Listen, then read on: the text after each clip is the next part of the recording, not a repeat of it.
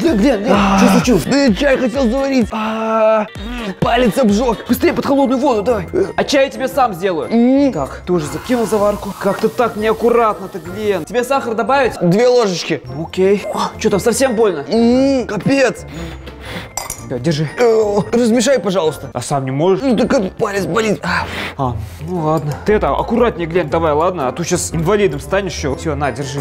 Спасибо. Да не за что. Вот это прикол. Никогда бы не мог подумать, что Серега может испугать такой безобидный ожог. Уже и не болит совсем. Интересно, а как Кобяков отреагирует? Блин, капец. Что случилось, Глен? Да я чай хотел заварить, так сильно палец обжег. Я в шоке. Давай подую. Да не, дуать не надо, я сам справлюсь. Ты мне это, лучше шнурок завяжи. Ожог, вообще не могу. Да, конечно, Глен, помогу, давай. Блин, как я так угораздило. Да, вообще. Ну все, теперь точно не развяжется. О, спасибо, Кобяков, ты вот настоящий друг. Ну ты обращайся, если что-то нужно будет, я помогу. Да вообще без проблем. Все, и давай аккуратнее там. Да. Ну что, 2 раза прокатило? Значит, и сейчас должно сработать. Думаю, Серега мне не откажется с цирка вещей. Я же палец обжег. Так, сейчас берусь. Мне очень-очень больно. 93. 94. Серега, приветики. Как палец? Еще не прошел? Не, вообще не прошел. Еще только хуже стало, представляешь? Жесть. Это я о чем пришел? Может, ты мне поможешь вещи мои постирать грязные? Я сначала сам хотел постирать, а потом понимаю, что вообще без вариантов. Так сильно палец болит. Тем более мне палец еще и перебинтовать надо. Не, Глентик, слушай, я с твоими вещами не хочу иметь дело. Вот, на, держи. Там же все легко. Загрузил в машинку, закрыл, нажал кнопку, все готово. Вот если был бы перелом, это другое дело. Так все, не мешай, я пока спортом занимаюсь. Ладно, извини за беспокойство. Ну, извиняю. Как же больно. 100! Блин, ожоги уже не работают. Пацаны не хотят мне помогать. Ну ничего, Серега мне сам идейку подкинул. Будем ломать палец. Ну согласитесь, круто, когда все вокруг тебя носятся, выполняют твои дела. Еще и пранк прикольный получится. Заодно и проверим, кто из пацанов реально готов мне помочь в трудную минуту. Я тут загрузил вещи, случайно вот тут вот забыл палец и... Что случилось? Что случилось? Это все из-за тебя, Серега. Я же тебя попросил помочь с бельем. Из-за тебя, походу, палец сломал. Блин, сильно болит, Глен. Очень сильно. Покажи, что... Ага, покажи тебе. Ты и так уже накаркал. Я лучше к доктору поеду. Вы со мной не едете. Вы и так мне уже помогли. Глентик, прости. Серега, это он из-за тебя так. Я ничего не делал, я просто занимался спортом. И он прошел. Спортом ты занимался. Помогать другу надо. Ну сейчас помогу, он же не запустил стирку. Какой включать-то? Кобяков! Здравствуйте, можно? Да, входите, пожалуйста. Что у вас случилось? Проходите, не стесняйтесь. Да у меня как бы со здоровьем проблем нет. Мне просто нужно, чтобы вы мне руку загипсовали. В смысле, у вас же со здоровьем все в порядке? Да, со здоровьем все в порядке, просто гипс нужен. Прям очень нужен. Извините, если настоящего перелома нет, я ничем вам не могу помочь. Так вы что хотите, чтобы я перед вами прям палец сломал? Так, стоп, молодой человек. Ломать ничего не нужно? Может, тогда договоримся? Ну, вы знаете, молодой человек, я шоколадки с орехами люблю. Ну, шоколадки у меня нет, конечно. Ну, что же вы сразу не сказали, молодой человек, что у вас такая серьезная проблема? Очень серьезно. Возьмите мою визитку. Мало ли еще понадобится моя помощь. Пойдемте в перевязочную, я вас отведу. Пойдемте. Проходите. Как болит. Здорово. Здорово, Глен. Ну что доктор сказал? Как я и думал, у меня перелом. Серега, ты своего добился. А что теперь делать? Левой рукой теперь делать вообще ничего нельзя. И все бы ничего, но я же все делаю левой рукой. И пишу, и ем, и сообщения на телефоне набираю. Да понял, я понял. Все, больше такого не повторится. Что-нибудь попросишь, я тебе сразу сделаю. Глен, короче, не расстраивайся. Я тебе чуть что помогу. С этого момента я твоя левая рука.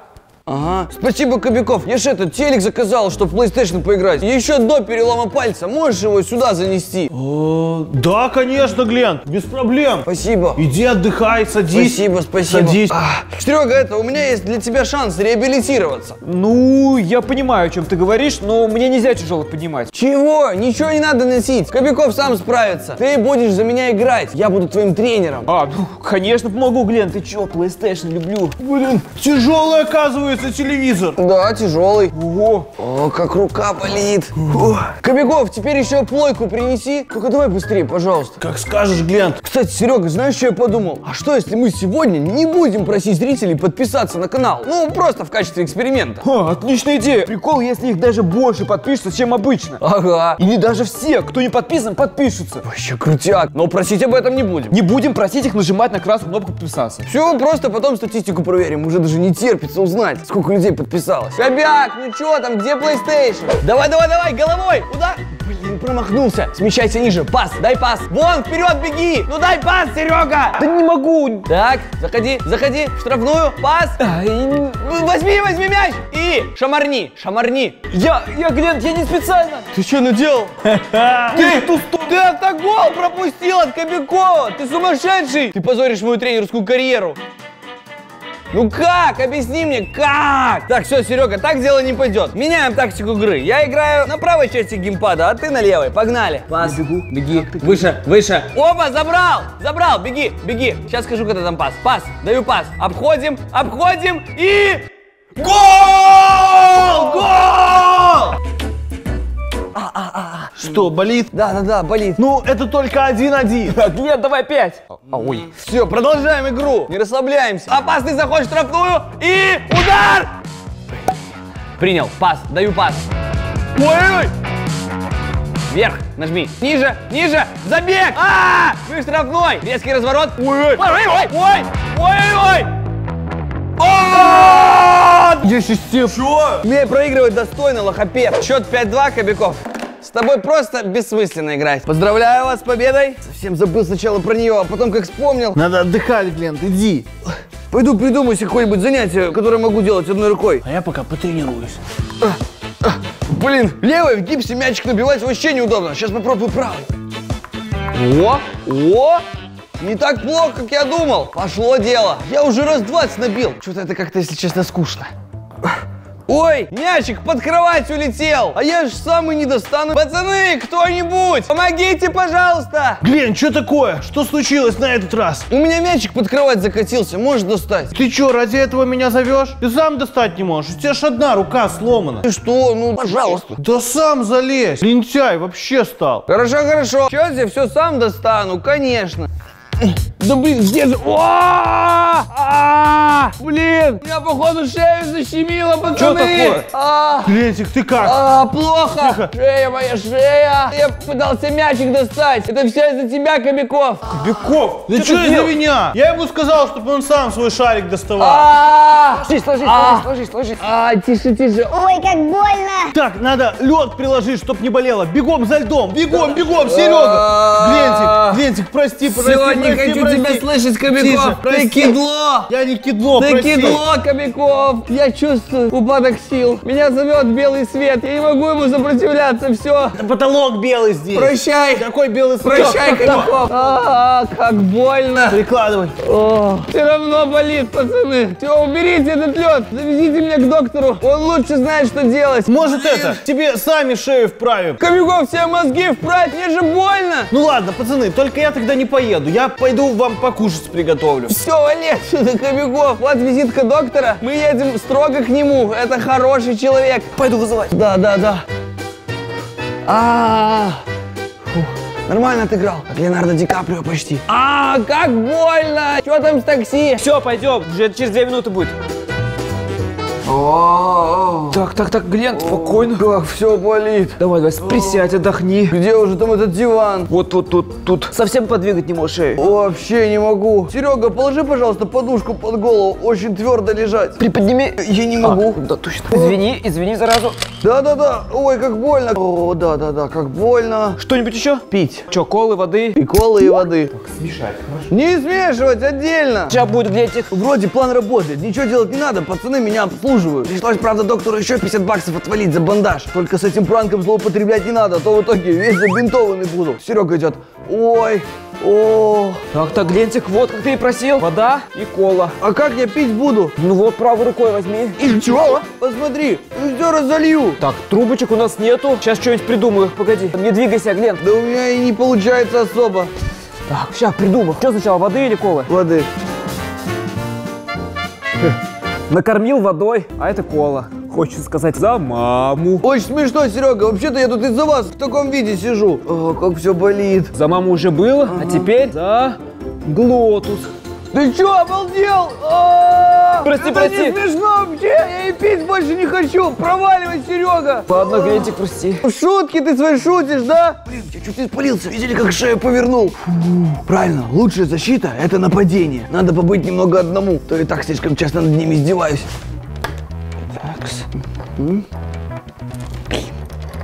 Нормально будет выглядеть. Ну как дела? Ты чё так пугаешь? Да просто решил поинтересоваться, как у тебя дела. Я из-за тебя все сломал, Кобяков. Давай, собирай теперь. А чё это я должен твое лего собирать? Да ты сам собирай, рассыпал, вот и собирай.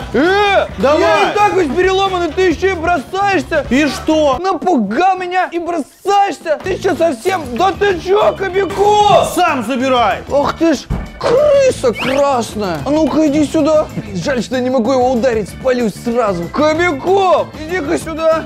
Кобяков, иди собирай лего, которое ты рассыпал. Ха, иначе что? Что ты мне сделаешь? Быстро пошел, собрал лего. Нет. Ты чё? Глен, ты чё? Да что же это такое? Хорош придуриваться, Глен. Я не придуриваюсь. Ага, ударил тут, думал, я поверю. Буду ходить такой, Глен ногу поломал. Что ты хотел? Какой реакции? Как больно. Что опять случилось? Да я, кажется, из-за Кобякова ногу сломал. Что значит из-за Кобякова? Почему я всегда виноват? Да потому что ты лего рассыпал. И что? Все, неважно. Глеб, подожди, можешь пошевелить чуть-чуть? Нет, не могу, очень больно. Очень больно, очень Да, больно. больно. Значит, реально мощно ударил. Я даже оттуда слышал этот звук. Бум. Мне надо к врачу, Серега. Так, сейчас надо что-нибудь зафиксировать и поедем к врачу. Кобяков, найди что-нибудь, чтобы зафиксировать.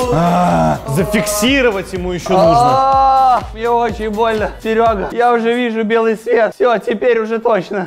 Потолки белые. Фиксируй. Все всегда нужно делать самому. Никуда не уходи. Че, издеваешься? Вот это, пацаны, доверчивые. Как больно! Так, Глентик, спокойно. Сейчас 2 секундки. Че там, я шею поднять не могу, что там происходит? Единственное, что нашел, это удлинитель. Чего? Ты мне что, шину накладываешь? Да. Так я ж не колено сломал. Вот на всякий случай. Я же не знаю, как там все это делается. Аккуратней ногу поднимай, Серега. Извини, извини. О, Я как такое в фильмах больно. видел. Все, Серега, звони врачу, срочно. Так, затягиваем. И...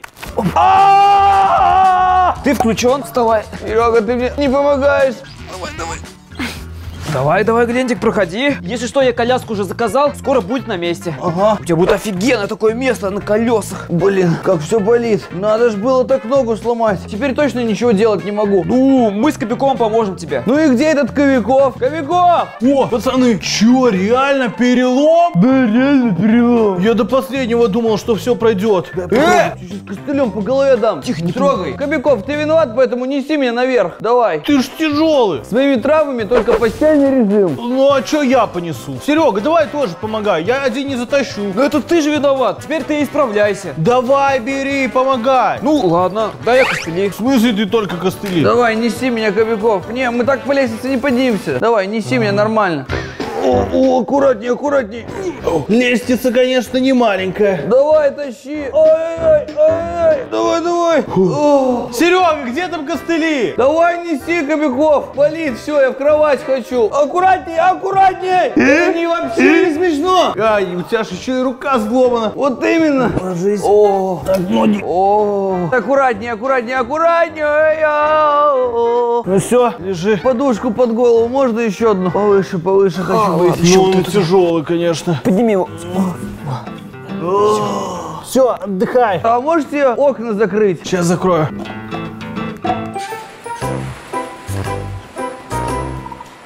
Готово. Спасибо большое. Так, стоп. А ты что, нет телека? Нет. Нету. О, нет, тогда я тут лежать не буду. Тащите меня назад на низ. Глентик, давай мы тебе телевизор просто сюда принесем. Да ты сам подумай, я без вас даже спуститься не могу. Как в туалет ходить? Давай меня на низ, я передумал. Так, Серега, теперь ты несешь. Нет, я и отвечаю за костыли. Да, Глент? Да. Кобяков, давай, тащи меня. Аккуратнее, аккуратнее, аккуратнее, аккуратнее. Ну что, тебе комфортно теперь? Теперь да...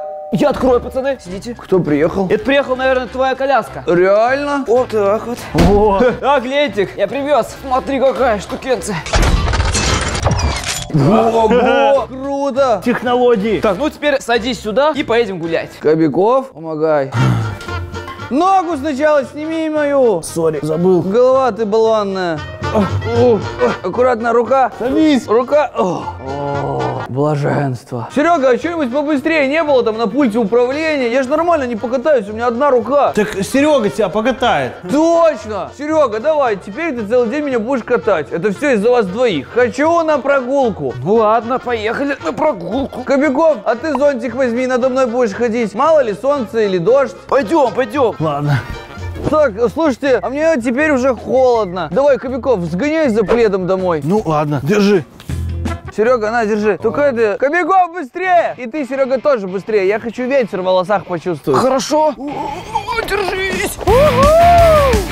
Пацаны, я не успеваю, давайте помедленней. Кобяков, кто тут больной? Я. Значит, я сказал быстрее? Будь быстрее. Погнали. Тихо. На, плед. О, просил быстрее, давай быстрее ему сделаем. Ой, как хорошо. Да. Стой, стой, стой, тут же бордюр. Да ничего, сейчас преодолеем его. Вот так вот. Опа. Все, едем дальше. Быстренько, быстренько, быстрее, быстрее, быстрее. Все, пацаны, я нагулялся. Погнали домой. Окей, понял. Так, беру курс на дом. Ага. Ну что, чем еще позанимаемся? Может, передохнем чуть-чуть, а то как-то вообще сил нету. И я бы поел еще. Опять? Да, опять кушать хочется. Ладно, перерыв. Ну только это, быстренько отдыхаем и возвращаемся помогать мне. Окей. Все, Серега, вези меня. Серега? Эй! Видимо, он тоже себе решил перерыв устроить. Ладно, надо понять, как на этой штуке кататься. Это взад, это вперед. А что я не вперед? Блин, я ж левой рукой не могу толкаться. Это тяжело. Надо развернуться. О, тихо, чуть костыли не упали. О, точно. Я же могу использовать костыли как руки, если я не могу до чего-нибудь дотянуться. Главная проблема, что у меня рука в гипсе. Ну, точнее, сломана. И я не могу ездить вперед, потому что я кручусь постоянно. Но, ловите лайфхак. Можно кататься задом. И тогда ты не поворачиваешь. Смотрите. Блин, я застрял, кажись. Все, не могу. Серега! Твой перерыв закончен. Иди сюда, помогай мне. Что такое? Все, я застрял. Сейчас попытаемся исправить. Ага, и костыли забери. Костыли? Зачем ты их трогал вообще? Да неважно. Ну что хочешь? Не знаю, давай в футбол поиграем. Только уже не на PlayStation, а в реальной жизни. А как это? Ну, ты будешь управлять мной, а Кобяков сядет на офисное кресло. Ну давай. Кобяков! Все, обед закончен. Тащи мяч! Да что он опять хочет? Уже загонялся своими просьбами. Ну, Кобяков, ты где? Время вышло. Тоже так хочу. Может, мне что-нибудь сломать? Буду лежать, а все остальное пускай за меня делают. Я тебя сейчас штрафовать начну. Иду. Надо потом съездить в больничку и договориться с доктором. У меня точно это получится, у меня ж талант. Так, ну что, поле готово, мяч есть. Наши ворота из костылей и ворота Кобякова из стульев. Играем как во дворе. Вратарь Мотала. Я за Глента. Чего? Ничего не понял. Ладно, Все, погнали. погнали! Отбирай, Отбирай. Ты можешь Одной ногой. Я взялся. Вперед. Давай. Бей. Давай, нет, почти. Защиту, верни защиту. Назад, пошли. Не было гола. Защита. Защита, давай.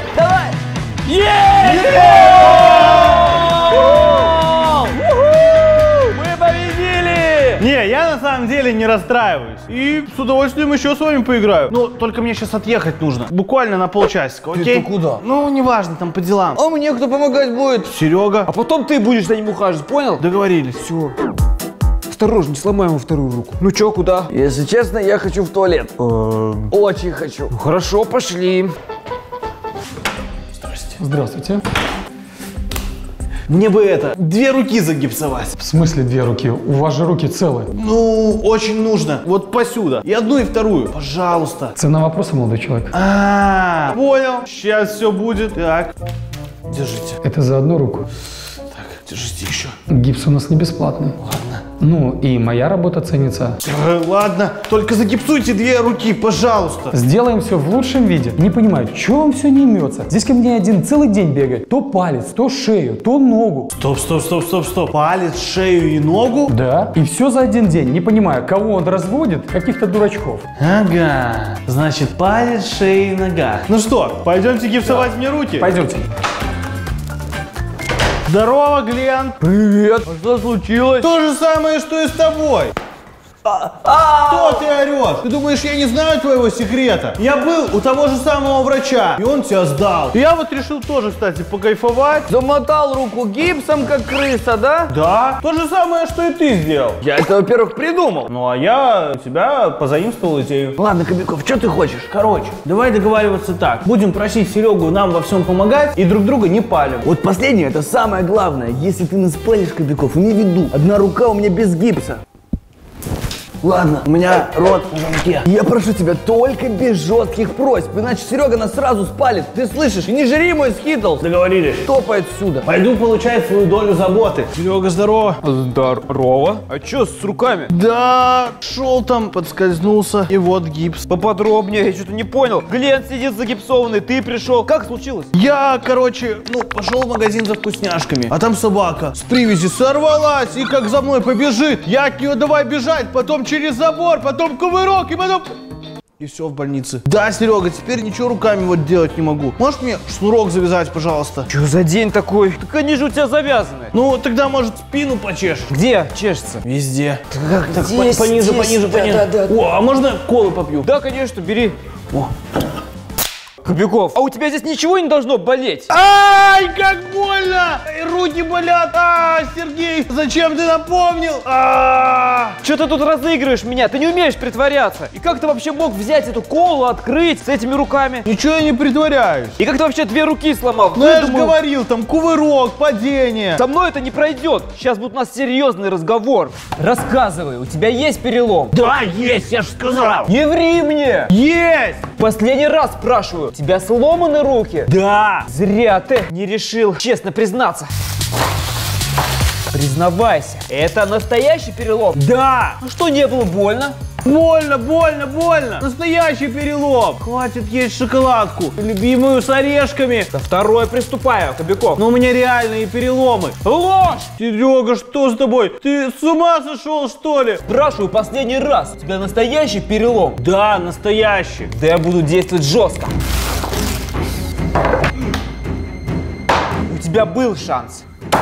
Признавайся, или тебя ждет та же участь. Ладно, Серега, все, ты псих, тебе нужно отдохнуть. Нет у меня никакого перелома. Глент сразу говорил, нужно быть аккуратнее, чтобы не спалиться перед тобой. Ты Глент, значит? Ничего, я его проучу.